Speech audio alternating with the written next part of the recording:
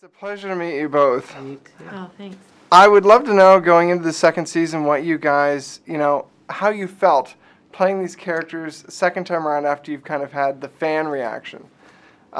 Did you feel any differently playing the roles this time? It's interesting. It is an interesting thing about making television that, like for a film or something, you sort of make it in private, and that's kind of what our first season was. You sort of like get to burrow away in a little cave and just do your thing and play with your friends, and then it's always interesting to start negotiating with what the outside world thinks and still try to be in that really private, quiet, creative, at least for me, that's what it's like, that like very, soft, creative place. So it's interesting. It's exciting.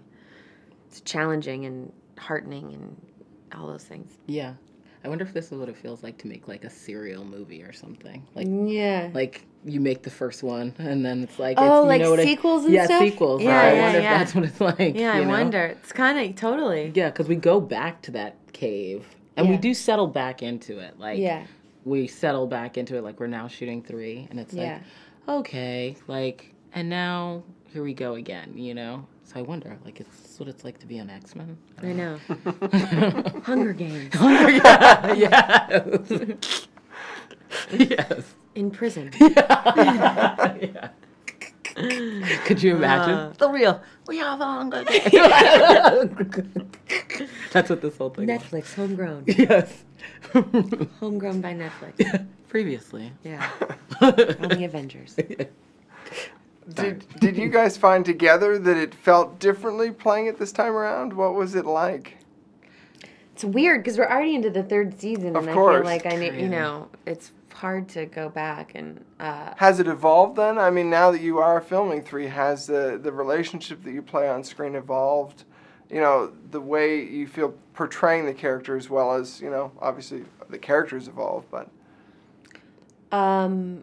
Yeah, I think characters are always, these women are always evolving and changing, and I think that's the interesting thing also about being in prison is that it's such a, this is interesting, it's such a specific heightened time in your life, where you're really having to engage daily with yourself in a different way, with very few distractions, so. There's nowhere to go except for a tremendous amount of change, right. And kind of growth. So, good point.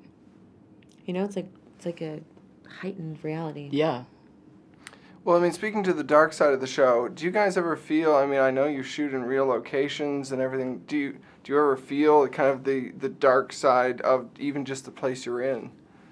Oh, yes. Yes. That soundstage is very real. Right. Really real. And it's 100% clean. Like, there is nothing dirty about it, but we will not, I don't take my shoes off because it looks so gross. It looks so gross and like dingy on you, and the bunks never feel quite at home, and the lighting is really intense.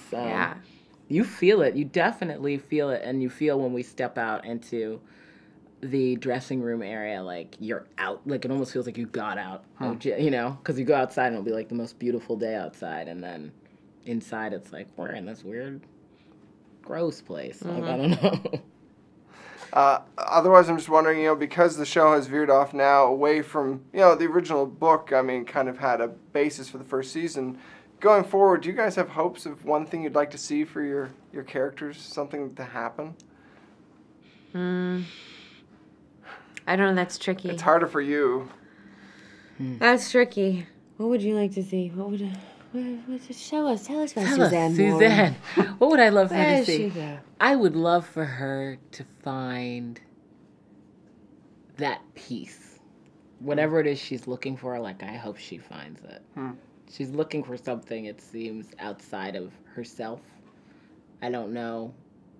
But whatever she's in search for, I would love for her to find it. And it doesn't have to be in a person specifically, but in a piece of herself. Whatever it is, just that piece. But, yeah. But I'm very happy with how they keep opening her up, having that balance of openness, but yeah, just to lock into that would be my wish for her. Well, thank you both very much. I really appreciate the time. Thank you. Thank you. Thanks for having me.